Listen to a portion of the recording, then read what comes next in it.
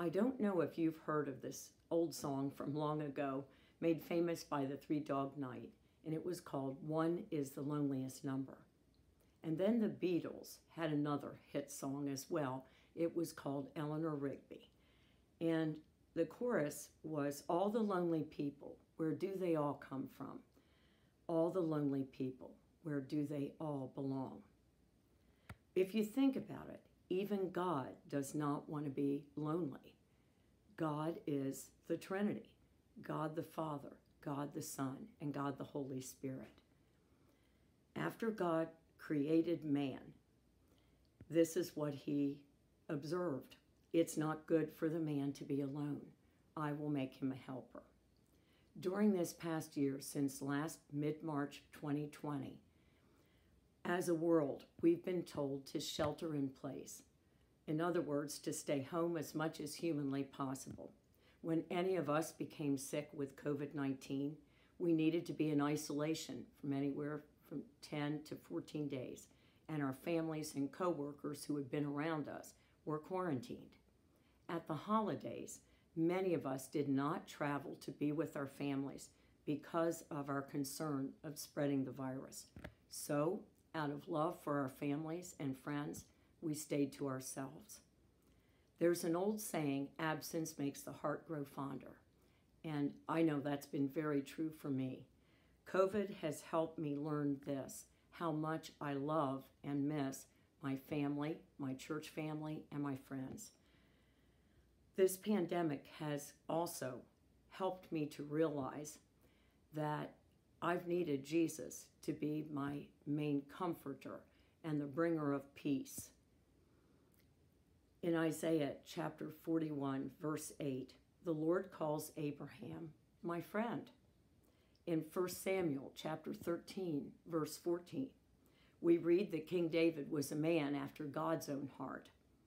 In Proverbs chapter 18, verse 24, it says there's a friend who sticks closer than a brother. And there's a praise song I love to sing, and it's called I Am a Friend of God. And one line is this, I am a friend of God. I am a friend of God. I am a friend of God. He calls me friend. God Almighty, Lord of glory, you have called me friend. What does it mean to be a friend? For me, it's someone I can trust to be truthful and also someone who will be kind. These are two necessary things for my definition of a friend. I need to be able to depend upon that friend, to be looking after me, to looking out for what's best for me. There's a story about two best friends in the Civil War, and they were in the midst of one of the many bloody battles. And one of the best friends was mortally wounded, and he lay alone out on the battlefield. And the other best friend, who was back behind lines and safe, began to crawl out to his wounded friend. And when he finally reached him and he put his dying friend's head in his arms, his wounded friend looked up at him and said, I knew you would come. When Jesus was speaking toward the end of his earthly life to his closest friends, his disciples, he said this to them, no one has greater love than this, than to lay down his life for his friends. You are my friends if you obey what I command you. Love one another as I have loved you. Friends, Jesus willingly laid down his earthly life for you and for me. He died on that cruel cross for my sins and your sins. He was innocent, never committed a sin, did not deserve to die. However, had he not died for my sins, I would still be in them, trying to atone for them. Impossible. I could not atone for all of my sinful thoughts, words, or actions. I would be desperate today and without hope were it not for my totally trusting that Jesus died for my sins. Because Jesus took my punishment upon him, then God declares me not guilty. There are two songs I especially like to remind myself that Jesus is my best friend. One is this old hymn called What a Friend We Have in Jesus, and one of the lines says, all our sins and griefs to bear. The other song is called Jesus, Friend of Sinners, written by Casting Crowns. And one line in that song says, let our hearts be led by mercy.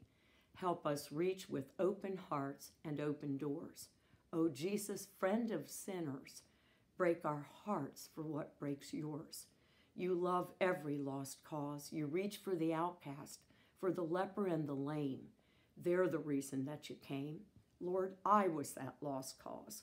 I was the outcast. But you died for sinners just like me, a grateful leopard at your feet.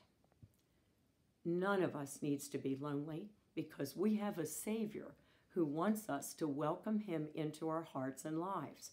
I promise you, this will be the best decision of your life when you say, Jesus, I need you.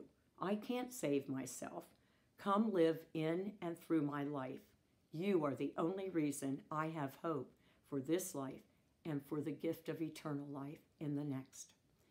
In Paul's letter to the Galatians, chapter 6, verse 2, Paul wrote, bear one another's burdens and so fulfill the law of Christ. Friends, you and I are not meant to keep Jesus to ourselves. We are to reach out to all those who are lonely and share this life-giving truth. Jesus is their best friend forever, too. They just need to ask him into their hearts and lives.